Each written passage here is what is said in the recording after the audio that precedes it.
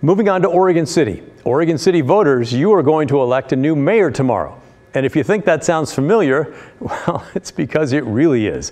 This will be Oregon City's third new mayor in the last 2 years. And there's yet another election in just a few months. It all started in the spring of 2020 with former Mayor Dan Holliday.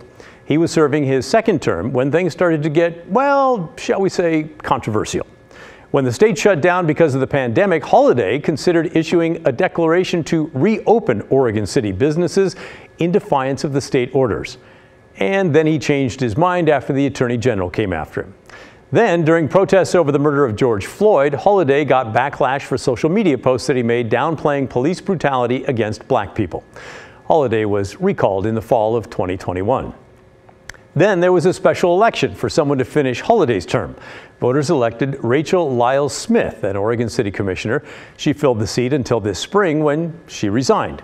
She said she wanted to move out of state to spend more time with her family.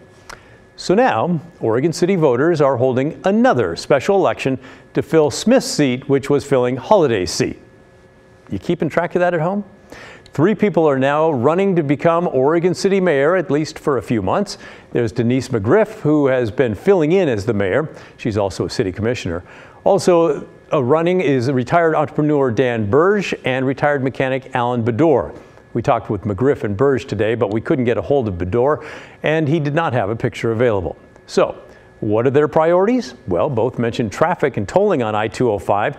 Here's candidate Denise McGriff.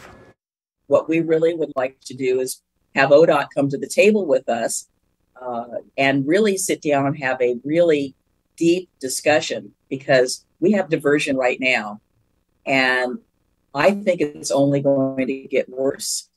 In Oregon City and West Linn, Highway 43, Willamette Falls Drive, and our Main Street and 99E get backed up. Just if some little tweak happens to McLaughlin or to I-205 or 255, people come through here and then there's a backup.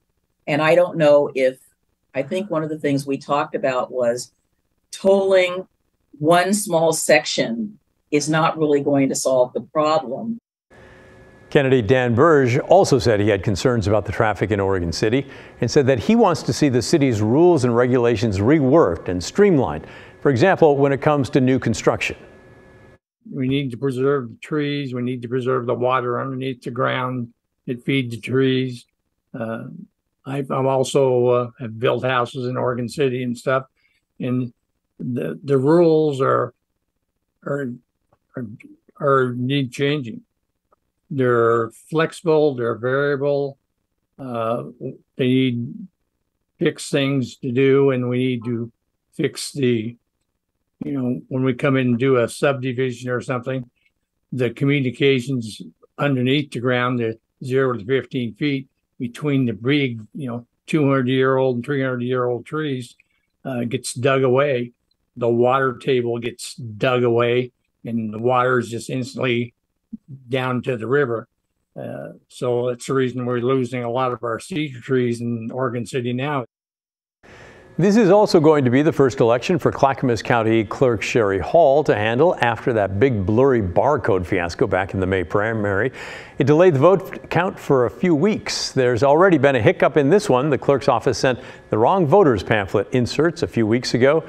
So we'll let you know how this all goes.